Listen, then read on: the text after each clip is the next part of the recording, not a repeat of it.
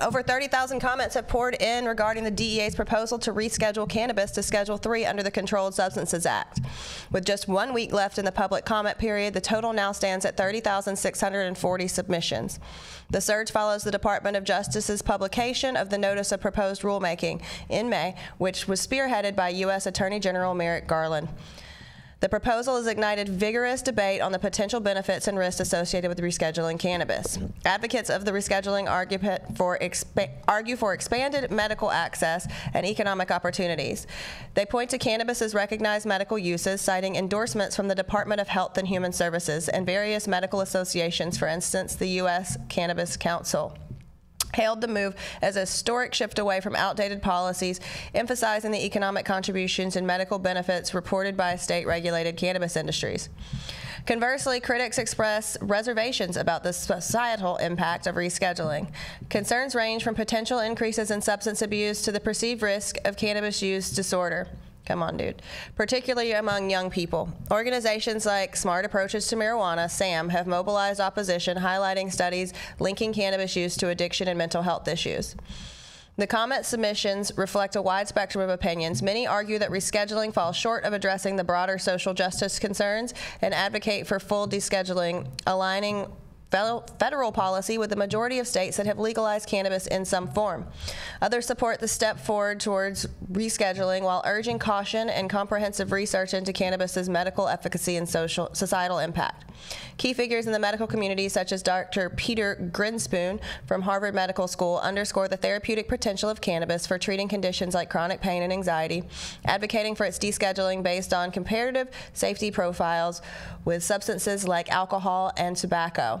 As the comment period nears its conclusion on July 22nd, stakeholders from all sides continue to engage vigorously in this pivotal regulatory debate. The outcome will influence federal policy on cannabis, impacting medical access, research funding, and the broader legal landscape across the United States. Those interested in contributing their views can submit comments via the federal docket management system until the deadline. This ongoing dialogue reflects the complexities and significance of cannabis policy reform in the modern era. And you guys can read the rest of that article because it was ungodly long on our website, highat9news.com. But I think that, you know, I hope that you guys are all going to get your voices heard. I think that for me, a reschedule is not enough. I think a reschedule is going to slow up our process to get what we truly need, which is going to be a full deschedule of cannabis. So I will be commenting in opposition, but not for the same reason that Sam is. What do you think, Jace? Interesting. Well, I'll tell you what, it is. They got a lot of comments. I was going to say, a lot of comments. Any insight as when there's 30,000 of these comments, like, how long is it going to take to go through all those? Do they like any insight from anybody on? I don't even think they're going to read them. They're not going to read what we say. They're not going to read them. No, they're not. I mean, you know. Right. Exactly. I mean, I just worry that somebody like Smart Approaches to Marijuana is going to sort of rig the system like they were voting for a best singer on American Idol and just keep calling in. My guess is that they take these comments, they run them through some sort of AI generator to come up with a distillation of positions and then score them based on the percentage of respondents. Mm-hmm. You know what happens when that gets found out, though, Yarrow, is they rescind all that shit and they get sued. They're going to get sued and say, oh, this happened because it was going through AI. We can't trust the AI. Who owns the AI to do all of this shit? No, 100%. They're just going to give a little bit of money to they're going to give a little bit of money to DeSantis's campaign and they'll be safe.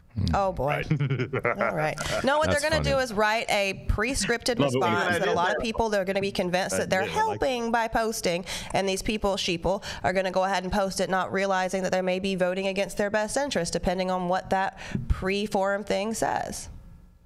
If you're going to say something, use your own words. If it's red, you want to be well-intentioned, and you want to make sure that it's your voice being heard, not what someone has convinced you is the right thing to do, because that's led us down quite a few wormholes. Is that what happens when you're red? Yeah, if you're blue, you don't just say it. No, you're just dabu-dee-dabu-die. I get it. Content. Mm-hmm. There's only two talking heads there. What's going on here? Hold on, Adam. I don't know, Adam. Adam is not being stifled. Adam is not in studio today. No burnt ends. And so he said to stand by for the transition. I take it back. I'd change my political affiliation for Brisket. We've been in the chat. Brisket is what's up. Yarrow's There's now nothing red. I'm better going to than send Mother's Yarrow. Milk. It's almost, Traeger Day has just passed, so we can have another one, and we'll get you some burn-ins. Things in life that are better than Brisket, and I cannot talk about those on this show. Yes, Republicans for remediation. Let's go. Oh, well, man. shout out. We got a big old super chat. Thank you so much, Philip Zimmerman. Says stilts. He got it. Snoop takes in licensed trafficked sales. Damn. Not stilts. Sales, right. Zales, bro. Zimmerman's been hot in the chat today. Yes. Right. Yes. Shout Zimmerman out, Philip. is always hot in the chat.